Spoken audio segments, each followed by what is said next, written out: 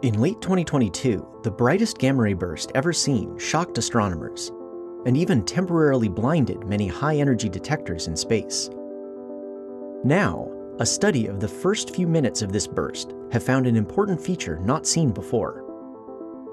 Gamma-ray bursts are the most powerful explosions in the cosmos.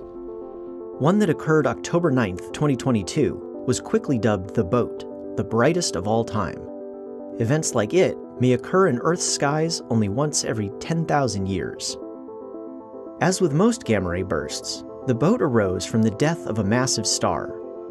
When its core ran out of fuel, it collapsed, creating a black hole in the star's center. Matter swirled toward the black hole, and some of it was thrown out along two jets moving near the speed of light. The jets drilled their way out of the star and blasted into space. We see a gamma-ray burst when one of these jets happens to point almost directly at Earth. That happens somewhere in the sky almost every day. The closer to head-on we view a jet, the brighter it appears. This, along with an unusually narrow jet, is what made the BOAT so exceptional. NASA's Fermi Observatory carries instruments specifically designed for studying these explosions. Its gamma-ray burst monitor was saturated by the BOAT's initial flash, but was fine a few minutes later.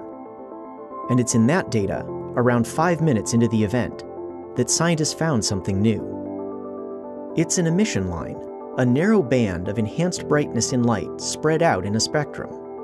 It only lasted 40 seconds, but it's the first one ever seen with high confidence during a burst.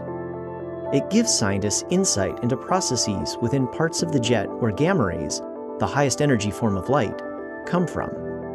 Researchers say it's likely produced by electrons and their antimatter twins, positrons, colliding and annihilating within the jet. Each collision produces a pair of gamma rays, but it also works backwards.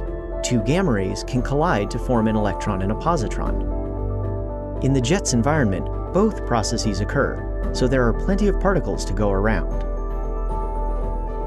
For this to explain what Fermi saw, the gamma rays had to have been shifted to higher energies by their motion.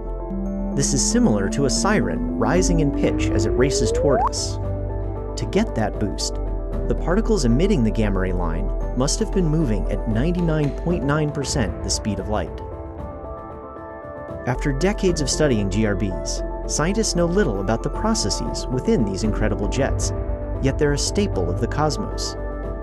Now, Fermi has given us a brief glimpse inside.